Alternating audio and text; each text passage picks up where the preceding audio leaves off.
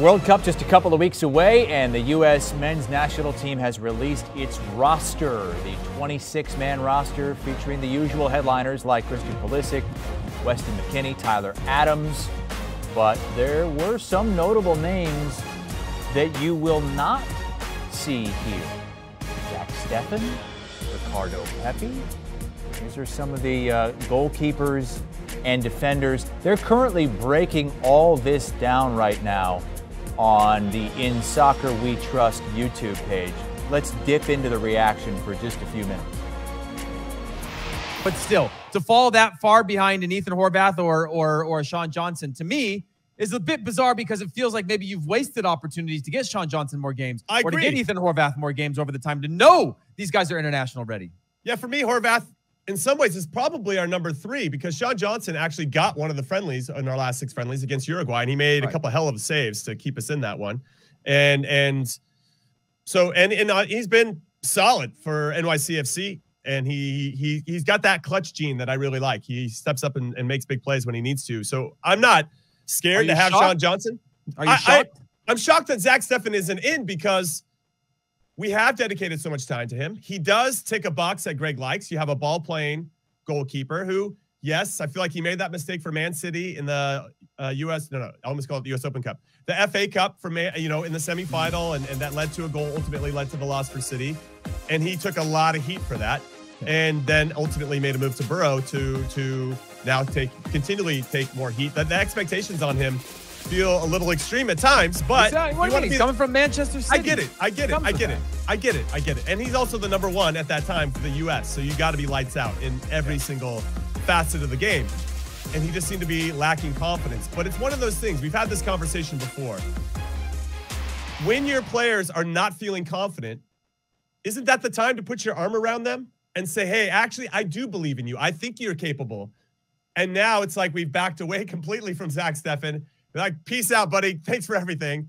And he's, I don't know. It's interesting. But it's not even a confidence thing, Jimmy. He's playing. It's not like you can't be a goalkeeper and be not confident. You might not be in the best form of your life, but he's playing every game. I'm not saying he was benched, then he came back. I'm saying the confidence of the coaches in him. Okay, Less Zach and more our confidence in him, or at least our coaching staff's confidence in him. So are we done, Jimmy? Are we done? Are we done? Are you and I dumb? Because we spent all of our time talking about who's the third goalkeeper. And Zach Steffen wasn't even in the conversation because he's been a part of it. And I don't believe that anybody, for what they did, and when Greg Berhalter again said, Josh Sargent played in the Premier League last year, like that was last year.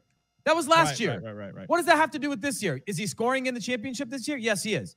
Does that warrant him to be called into the national team and potentially make the World Cup squad? Absolutely. But what does last year have to do with it? Right. What does last year have to do with it? Like that, when I hear those kinds of things, I start to think, wow, we are willing to, and again, I think Josh Sargent should make the roster. So, but I'm picking apart words that I had an opportunity to hear.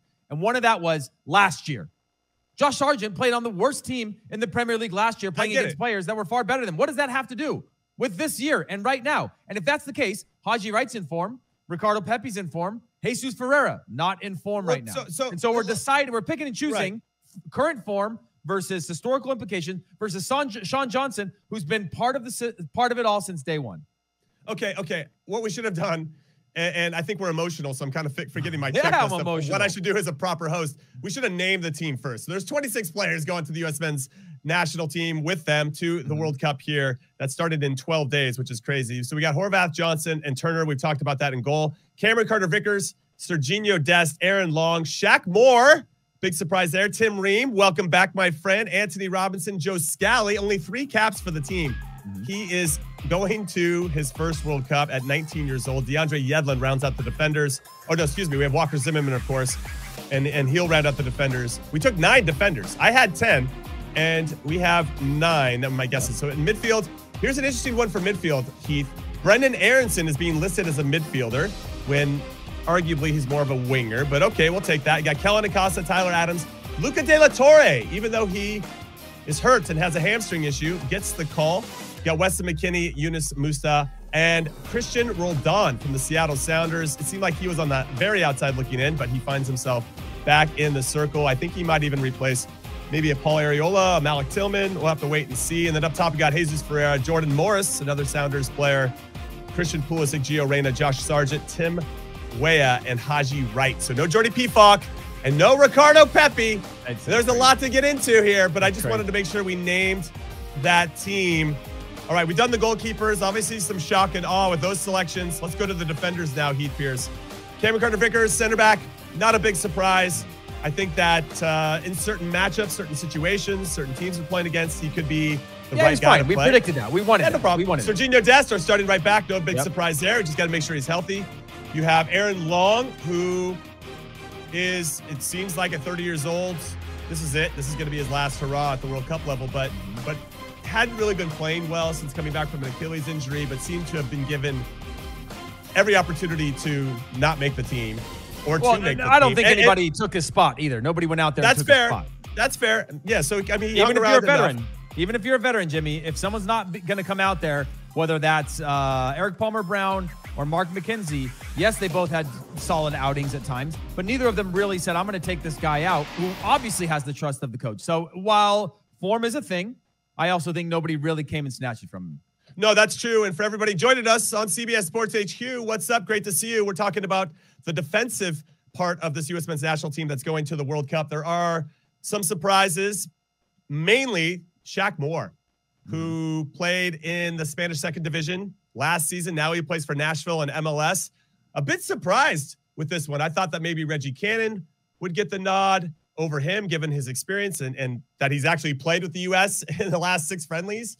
Whereas Shaq Moore, I don't think has been a part of the team for quite some time. I like Shaq Moore. And when he fell out of the equation, I would just kind of stop talking about him, because if they didn't want to rate him or give him a chance, then I just assume they've moved on past him. But there he is. And what I do like about him, if we're looking for little chemistry things, and if we do want to start him at right back, or at least bring him in at any point, he plays with Walker Zimmerman, who should start for us in the back line, who also plays for Nashville. Now it's like, now we're talking about Rodon and Morris making the team because they're best friends, Jimmy, like, because they text each other at night. I mean, I get the rhythm of it, but where was Shaq Moore until this last camp? I get it. I'm just trying to look at the silver linings, but keep going. No, what I'm saying is, where was Shaq Moore up until this last camp, right?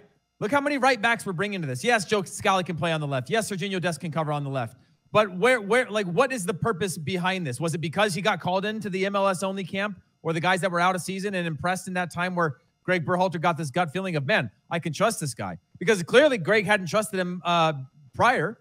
We had a depth chart of Serginho Dest when he's not available, DeAndre Yedlin when he's not available, Reggie Cannon. And Cannon could also play a little bit of center back. Then you have Shaq Moore. And so that's another I would go to Joe Scally. We had Joe Scally before we had Shaq Moore. Joe Scally, exactly. Joe Scally was potentially, we were talking about him with Yedlin of like, maybe he can slide in. Maybe it's too late. But now you've got Shaq Moore. What is it you're like? Do you think that we're going to play with 5 right backs? Again, this is a question for Greg Berhalter. You've had all of this time. We've capped so many players. We've gotten so many players good looks, developed so many players over this time. Shaq Moore, it must be a gut instinct, or must have been impressed so much in this camp. And I'm not saying he didn't have a good season, but he clearly wasn't part of it. You can't tell me a guy like that, who I think has around 12 or 15 caps or whatever, Greg was like, oh yeah, I get this player. I don't need to bring him in because I know what he's capable of. That's just, to me, that's one of those variables where I'm just like, does it make sense? And I'm not saying there's another player should have gone. I think that's too many right backs, period. But that means if you're going to take that many right backs, whether it was Reggie Cannon or Shaq Moore, you are sacrificing somewhere else on the field of your 26 players. And so that, to me, was a little bit of an odd one. I'll say this about Shaq Moore. Let me take a step back.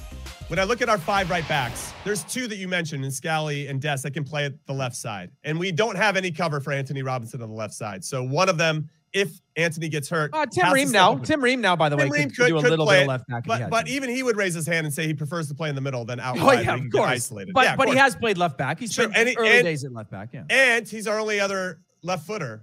So we have 2 left-footed players in our defense. That's Tim Ream, who plays center back, and we have Anthony Robinson, who plays left back. Thankfully, if we're looking at the chemistry vibes again, they both play for Fulham, and they've both been playing pretty well. Despite that I will give you. That I will give you, Jimmy. Okay, I'll give you that chemistry. I'm just saying. Yeah. Okay, fine. But with you don't get to make Shaq a team because of that. Listen, Shaq Moore. Yeah.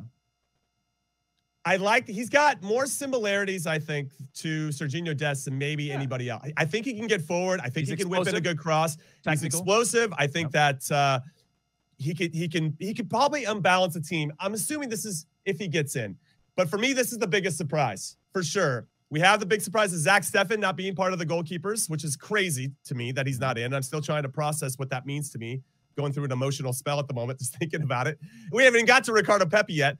And then Shaq Moore is the biggest surprise for me in this collection of players. But because for everybody that doesn't know, they've expanded the World Cup rosters from normally 23, historically 23 to 26. We got 3 guys we can throw out there for the vibes. So maybe he's the vibes guy, and if he gets to play, maybe he proves his worth. I will raise my hand that when I played in the World Cup in 2006, I'm pretty sure I got selected for my vibes. I got fun energy. I'm a good hard worker. Though. You played. It's not like you're a locker room guy. I started as a locker room guy, ended up getting to play and prove myself, which was great. And I'm glad that I had that opportunity and that the coaching staff trusted me to go out there in a big moment and prove their confidence in me. But I probably started as a vibes guy. So I'm not going to discount any vibes guys, but because they expanded the roster, I think Shaq Moore right now is just going to be a passenger for this. He's got great tickets to the World Cup. What? He's not like he's like 18 or something. He's 24 years old or 26 maybe. He could be part of 2026. Look, Haji Wright, that's the gut instinct. You go back to 2010, right? We talked about Hercules Gomez, Edson Buttle. Like these are guys where gut instinct. When I get that feeling and I'm on the sideline and I'm Greg Berhalter and I'm pacing back in my technical area and we are down a goal and I go, who over there has got that magic touch right now that they believe that they can score in any moment in any game? That's your Haji Wright. I will give you that. Now, I completely disagree that Ricardo Pepi shouldn't have been left off, but that's your guy. At least you can go on form and say that's the one I throw in the mixer for the Hail Mary. Okay, so but I think to your point and where we should explore for everybody watching, make sure you hit us up in the comments if you're watching on YouTube or drop us a hit on Twitter at ISWT Pod. Drop us a follow too. We'd love that. What I'll say is, I think what I'm picking up from what you're putting down, the underlying message is, why not just leave Shaq Moore at home and bring a Ricardo Pepi, right? Because if you're going to sacrifice a spot, we don't necessarily need a Shaq Moore. We've got that covered because we've got now 5 right backs. And bring somebody that has proven that. It feels like to me, when I think about the Ricardo Pepi situation and him not being included, which we're going to get into a little bit more, and you think about Zach Steffen not being included from a goalkeeper, it's like Greg knew he was. Listen. It looked like this isn't about Shaq Moore. It's not about Shaq Moore though. It's about the fact that he is number 4 in our current World Cup roster for right back position. I get it. So we sacrifice him and get another striker. It's not. I get it. I'm super stoked for Shaq Moore. I'm so proud of the work that he's put in and the player that he's become. Sure, of course. But do you need 4 right backs? No, you don't. And that's do you what it's feel about. like? Okay, let me know. Let me rephrase it because we're using Shaq Moore as a symbol here for the conversation we want to have. And all right, man, that's a feisty pair of soccer fans for the United States. How about that? And fans this time around, because not playing in it, obviously, but we've got the United States guys playing this season in the World Cup, returning and facing off against Wales in the very first game of group stage. Group B, we got Wales, then England, then Iran. All matches at 2 o'clock Eastern time. The World Cup less than 2 weeks away. And the guys who have been there, done that, on In Soccer We Trust, going to take you through the whole thing as we finally make our triumphant return to World Cup play. Conrad, Davies, and Pierce. In Soccer We Trust. Watch now. Scan that QR code. It'll take you directly to the podcast. Do you want a sports network that delivers everything that matters about the game? The highlights, the picks, the instant analysis, no yelling, no fake debates, no politics. Hit the subscribe button and never miss a moment.